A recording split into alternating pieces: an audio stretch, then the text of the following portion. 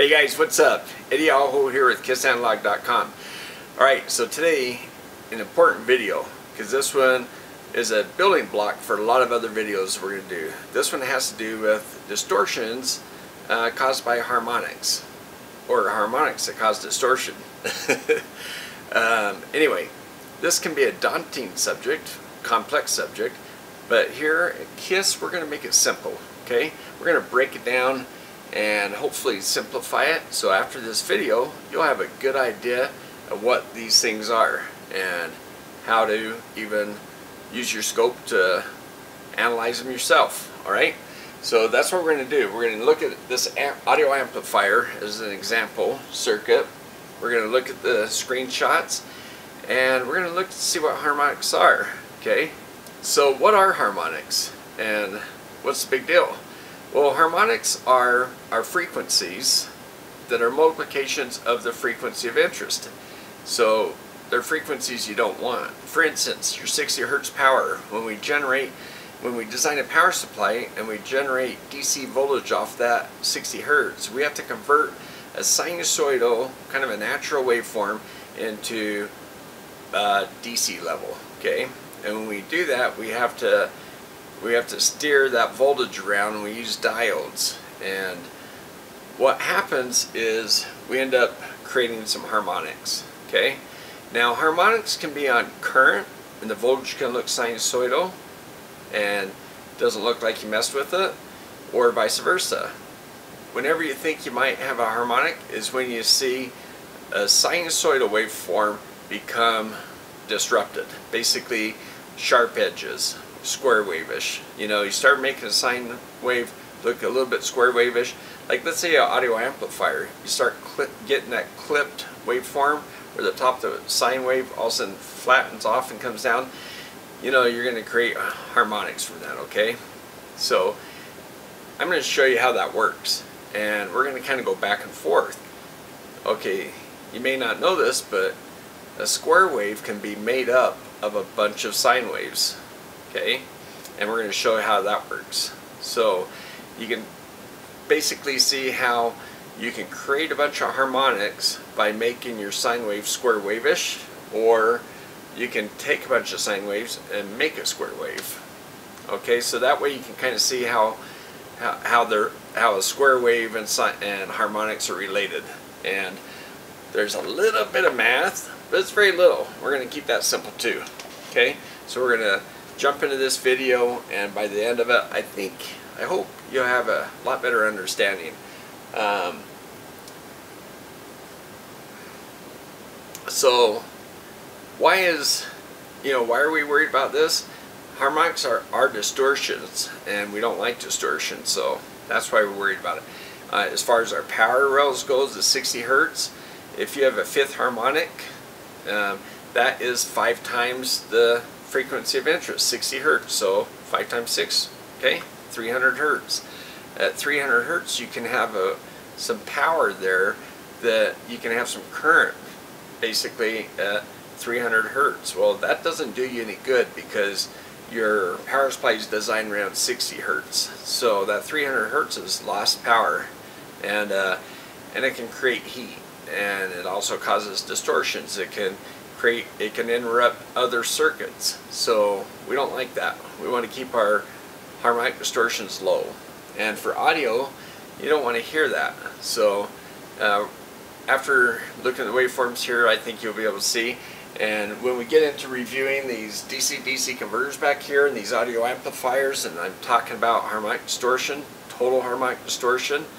Total harmonic distortion is just when you add up all those sine waves, you don't want, all those harmonics, and every multiplication of your waveform, 1, 2, 3, 4, so you can have even harmonics and odd harmonics.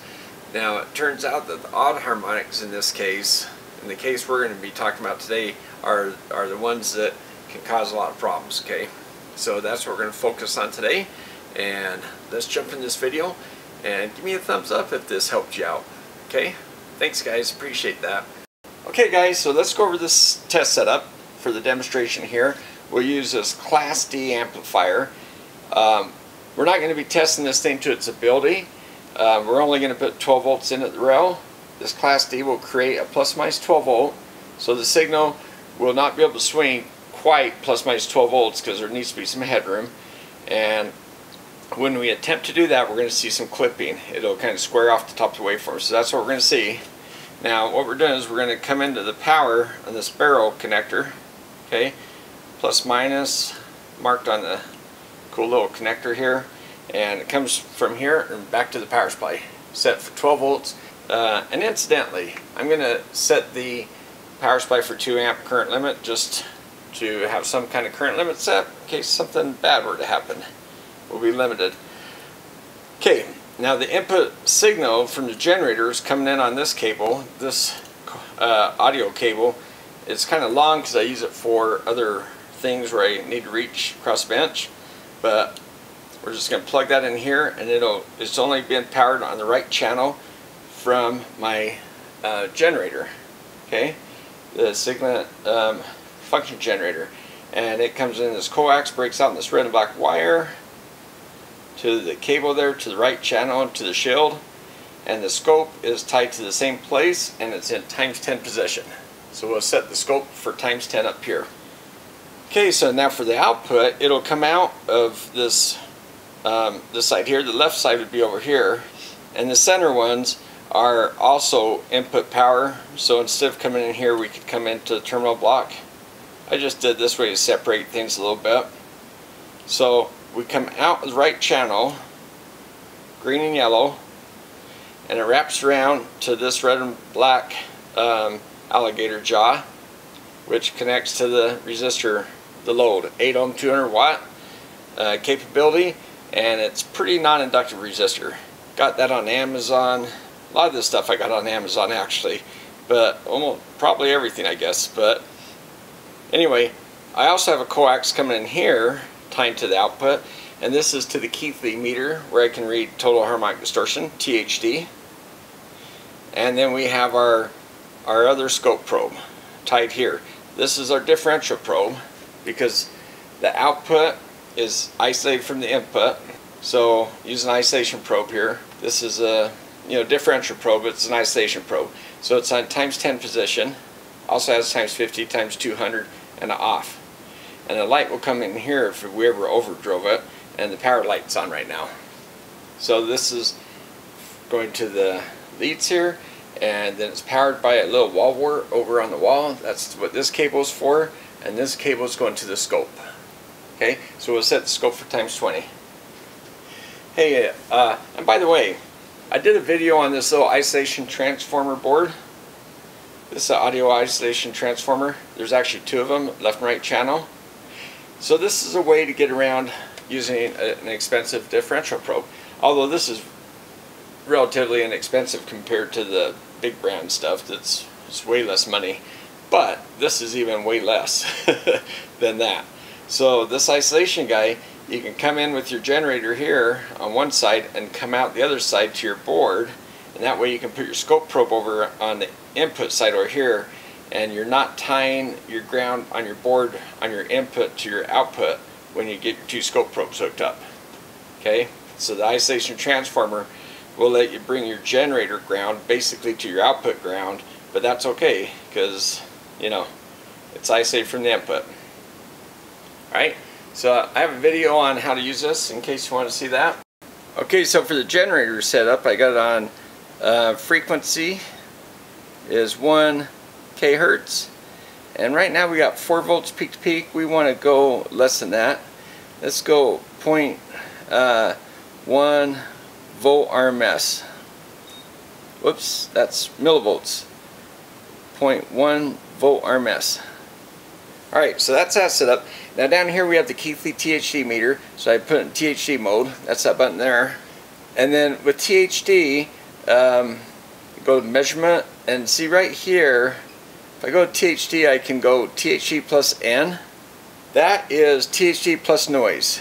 Now if I stay at THD, harmonics 2. So let's say we want to go to 12 harmonics. We want to go a lot more than that. We want to capture all the way up to 12 harmonics. That's 12 times 1K, so 12K. So we could even go higher. I don't think we are going to see much, but anyway, let's just go there. Okay, we'll enter that, exit. So that's how we set up the THD, and I will go to THD plus noise, so now you can see where I get that from. Okay, so that was a BNC to banana for the input of this guy. This guy just goes BNC directly. Alright, and this is the power supply, so I just have it set for 12 volts, and you can enter 12 volts set and current set for 2 amps limit, and then when I get ready I can hit this, it'll power up the board, and it'll show me how much current I have, and there's the voltage. So if it were to short circuit, the 12 voltage would go to 0 and the current would go to 2 amps. So okay, now let's go to the scope. Alright, now for the scope setup. We got the scope probe times 10 coming into channel 1. So let's set that up. DC 1 meg, invert off, full bandwidth, and 10x probe setting. Great. So channel 2 is the differential probe, and it's set for times 20, which is great. So yep, voltage times 20. Okay, cool. So that's all set up. Now right now channel 1 is 1 volt per division. We could probably go to half a volt per division there. That's our input signal, and the output is set for 4 volts. Let's go to, alright, we'll keep it 4 volts for now. 4 volts per division, and then 1 millisecond per division for time base, and okay, frequencies below 2 hertz because nothing's going on. So I just push these two guys just to verify they're both set in the center of the screen. See, channel 1 right there. So I just push it, brings it right there. The trigger says it's on channel 1, rising edge, 0 volts, and DC. So I can just verify that, hitting that, channel 1, DC, rising edge, 0. See, there it is right there. You can see the cursor actually. When you push this in, it puts it at 0. I'll just maybe bring it up a little bit for fun. And the center of the cursor in horizontal is in the middle right there. Okay, looks like we're good to go. Alright, so let's look at our signal. Okay, so I've got the power supply turned on. I'm going to turn on the output of the generator, and there we go. So our input's yellow and the output's a blue. Now let's zoom in to where we see some clipping. Okay, so I've zoomed the camera in so you can watch the peaks of the output. It looks nice and sinusoidal, right? I'm going to spread it out so it's a little bit easier to see. Okay, here we go. I'm at where our total harmonic distortion right now is 0.039, pretty low. We're coming up. We're still at 0.04 distortion, looking good. Okay, right there we jumped up from 0.05 to 0.79. So you can see that we're getting some flat top there. We're starting to hit the top of our power supply rail. So you can see the peak to peak's 22.8 volts, and we have 12 volts going in, so we're hitting the rails. See, now I'm going to go over to the power supply and just bring the volts from 12 to 14, and you'll see that get smooth again. Actually, I just went to 13 and it cracked it up. So I'm going to go back to 12 because that's what we're trying to see is the flat top. Okay, so now that's 0.07, or I'm sorry, that's 0.7, actually it's about 0.799, so it's about 0.8. We go one more notch up, there's 2% distortion. Okay, so now let's see what kind of harmonics that's creating. Now the one thing I want to point out, let me spread this out a little bit so you can see really well. As it starts to hit the, starts to flat top there, you see some ringing, and you see some ringing here. That's a high frequency signal there and here. So as this clipping, thing happens, flat topping, where the waveform's clipping, it's coming up, ramming into the voltage rails. It's causing this noise, and our distortion's up to 2%. Now I'm going to change our distortion to THD plus noise. Let me go to measure. Let me change that. Okay, that's THD plus noise, and it's and even 2%. So it didn't really change too much because we're reading quite a bit of harmonics, so it's pretty much all harmonics. Okay, now what we're going to do is go to the spectrum again, but I'm going to need to see a lot of waveforms again. I'm going to go 5 milliseconds. That usually works well for the spectrum, for the audio spectrum. 5 millisecond. So now if I go to math, can't really see it in there. I'll have to shrink the waveforms down so we can see them. And let me see where we are. FFT. Oh good, we're still set. It's 9.9. I'll make that 10K. Okay, 10K and 2K per division. So let me move these waveforms. I'm going to pull them up this time. Okay, so this is actually channel 1. And we see our input signal. We just see this noise we saw before.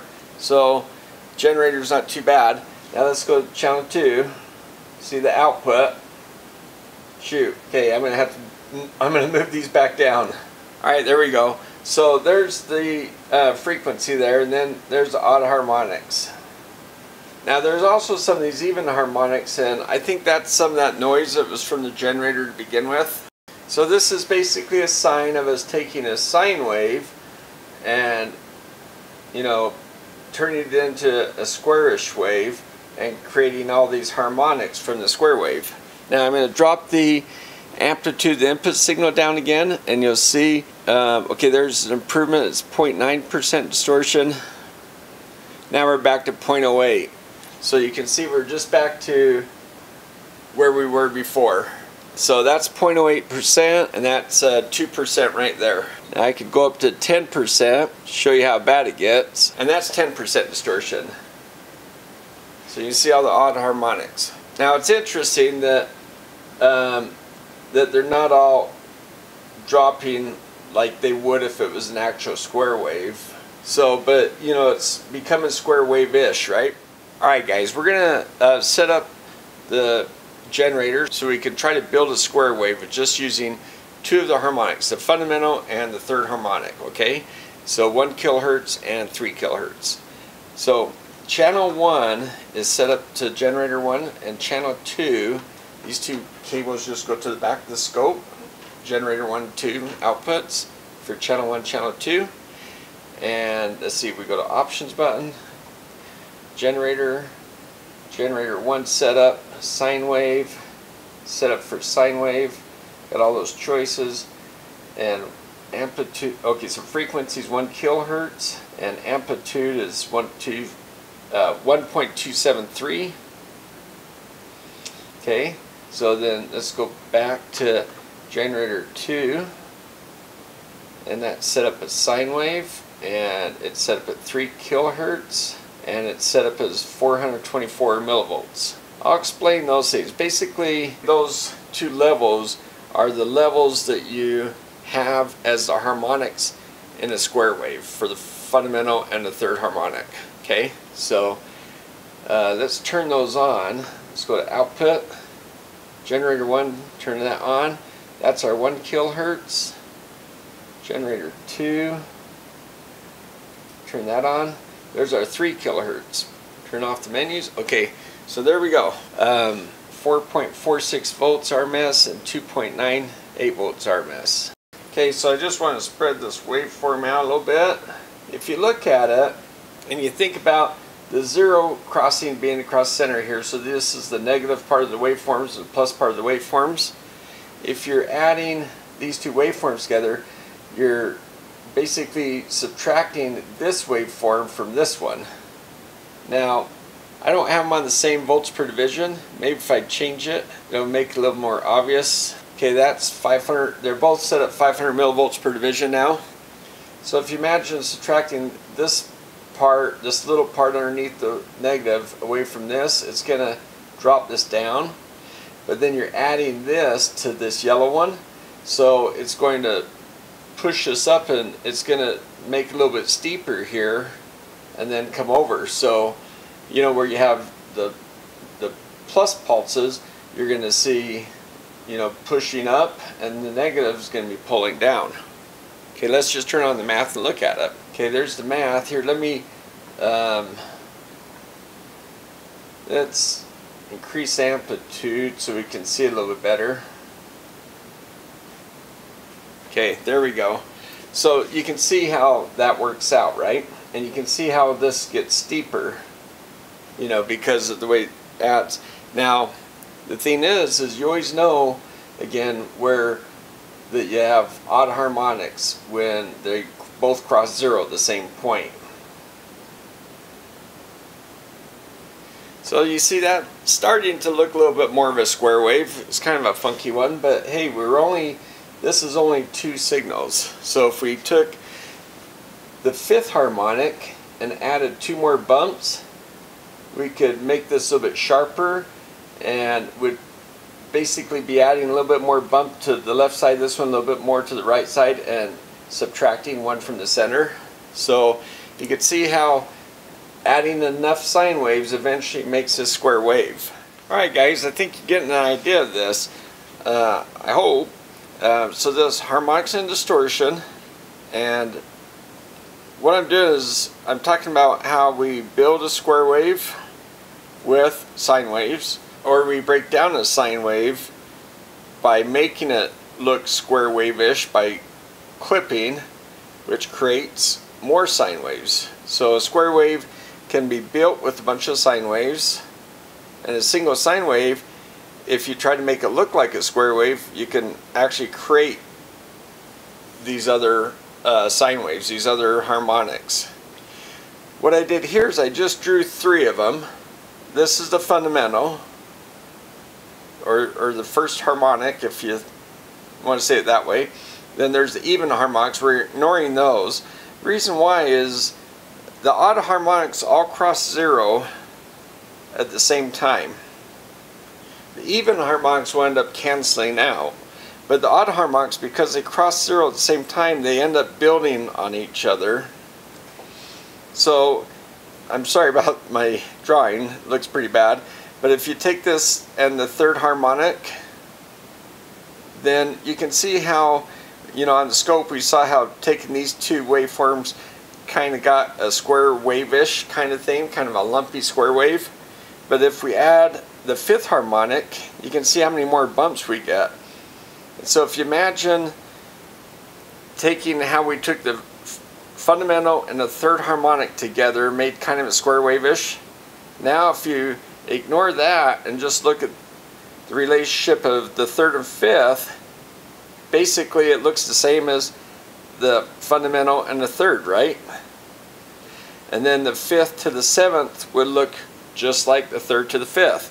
So you just keep on doubling the bumps, and when you get 3 bumps right here rising up here, you start getting this edge coming up. Then instead of those lobes we get up here, we're getting some cancellation with these negative ones. So all these ones below this line, these are all negative, and they subtract from what we see on top. Now that's for this half the waveform, of course. This half, it's the opposite. So for this half, these guys cancel from this guy. So now the equation for the square wave thing with all these harmonics looks something like this. This first term is the fundamental, and the sine with this thing, that has to do with frequency. Okay, that's a sine wave, and it's a 2 pi thing with frequency and time. So that's how you plot this. But what's before the sine is the amplitude of the voltage. So now the second term is the 3rd harmonic, and it has, instead of a 4 over pi, it's 4/3 over pi. So basically it's 1/3 of this. And then the frequency is multiplied by 3, because it's the 3rd harmonics, 3 times faster. So each one of these terms is one of these harmonics, and each term is broken down into an amplitude component and a frequency component. The 3rd term here has 5 times F. The next one would be 7 times F, then 9 times F, and so on. The frequencies just go up by odd harmonics, by odd multiplication numbers. So, and under here, it gets divided the same way. This is 1/3, this is 1/5. And it all is 1/3 or 1/5 of 4 over pi. Now this term here is going to be the peak of the amplitude, and what we want to do is find the RMS value. So the total harmonic distortion is you add up all these harmonics. So if you're able to take a voltmeter and read the RMS value, it would look kind of like this expression down here. The VRMS, let me zoom in, it'd be this term right here. It'd be THD would be equal to the RMS voltages without the fundamental. So if you could take a voltmeter like my Keithley THD meter, basically it filters out the fundamental and takes all the RMS voltage of the other sine waves and then divides it by the value of the fundamental, and that's the proportion, that's the harmonic distortion percentage of all that other stuff compared to the signal you want. Now this equation is basically this and this guy. So it's taking this, the voltage portion of this waveform, and putting it in here and squaring it, and then taking the square root, getting the RMS value. The root means squared. So you square it and then you take the root. Now the difference between the terms here in here is I have a 2 squared down here, right? Because that's the amplitude divided by square root of 2. That's to get the RMS value of the voltage, the amplitude of each one of these sine waves, okay? So that's what that's doing. And then that's divided by the fundamental, 4 over pi, but with the square root of 2. So I hope that kind of makes a little sense. You see these equations, if you look at Fourier transforms and that, and they kind of look a little bit daunting, I think. You know, a lot of math. But if you kind of get a gist of where it's coming from, I think that helps understand this. Hey guys, I hope that helped. You can see where sine waves come from that you don't want, and you can see how they're created, right? And also you can see how to use your FFT, how to look at those, okay? And we're going to spend a little more time on actually looking at the value of those things in videos to come, and we're going to learn more about this. So this is just kind of an intro, and as we move on, you'll learn more and more about how to use your scope and how to do this analysis. And so I hope this was a good step towards that direction. Hey, give me a thumbs up if that helped you guys. Thanks a lot.